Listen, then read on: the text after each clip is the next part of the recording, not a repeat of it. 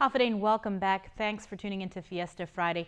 Merging Continental and United Airlines may have been a bumpy ride, but United's chairman, president, and CEO Jeff Smisek says it's only up from here. Krystal Paco sat down with him.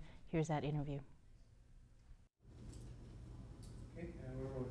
Hafidane, I'm Krystal Paco, and I'm sitting here with United's Chairman, President, and CEO Jeff Smisek. How are you? I'm fine, thank you. So first off, what is United's current strategy for Guam and the rest of Micronesia?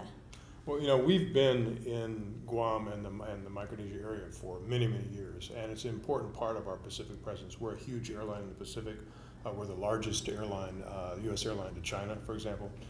So Guam's integral to what we offer our customers throughout the Pacific region.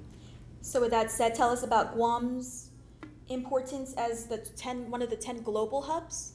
Well, we have 8 hubs in the United States, ringing the United States, plus a couple of central hubs with Denver and Cleveland and Chicago.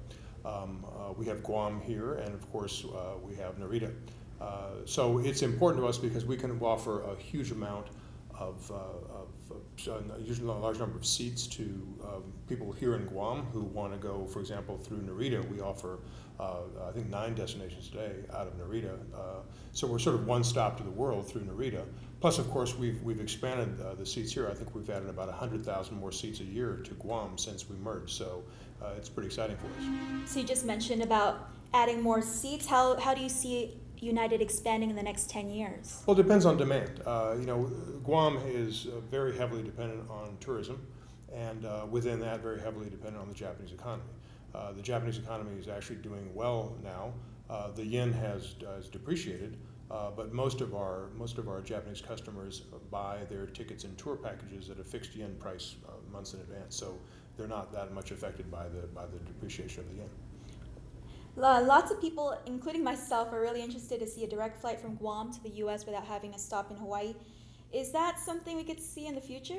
It really depends upon the level of demand. Everybody would like a nonstop to lots of destinations, and we've got about 700 mainline airplanes.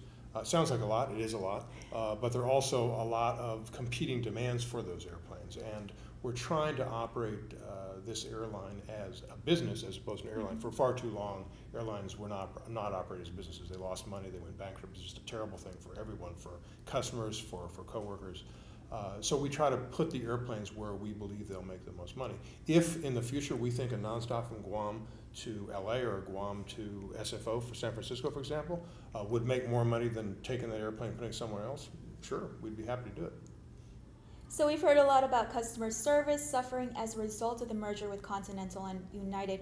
What's your response to this? Well, typically in a merger, customer service does suffer, and it certainly did for us. We've taken a lot of actions to fix that. We've not only have we provided very advanced technology tools for our coworkers, we've also provided them really good training. We're training 48,000 people across the globe in customer service. Every single agent at the airport, every single reservationist, every single flight attendant, not only at United, but each of our express partners as well. We're about 2/3 through that training. We've also provided incentives to folks, and importantly, we're also going to hold our people accountable when they're not giving good customer service. So we're very focused on improving our customer service, and it has improved dramatically from the depths of last summer, which was a bad summer, admittedly. Our customer satisfaction metrics are up 5-fold since then, and they continue to improve, and we expect them to continue to improve. It's customer service. This is a service business. It's really important to give good customer service, and we're very focused on delivering that, and it's clearly improving. Awesome.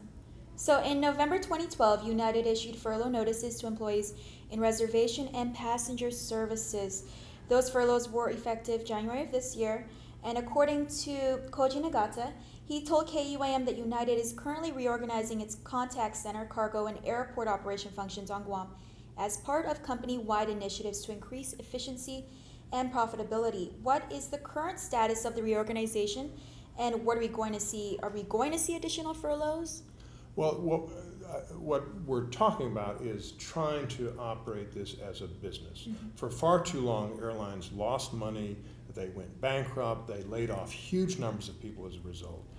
really was disturbing for coworkers, disturbing for customers. You couldn't rely on airlines to be there tomorrow. What we're trying to do is operate this as a business, and to do that, you need to become more efficient.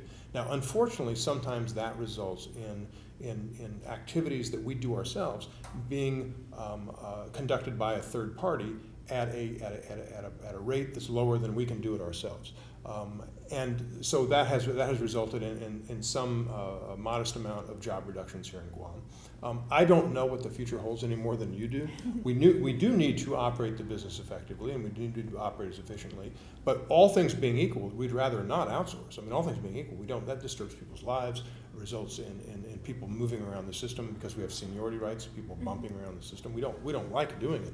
But on the other hand, the alternative sometimes of not doing it is having a business that doesn't work and can't, in effect, protect the jobs of the vast number of other coworkers at the company. Again, that was Krystal Paco with CEO and President of United Airlines, Mr. Jeff Smisek. Stay tuned. We'll close out the show when we return.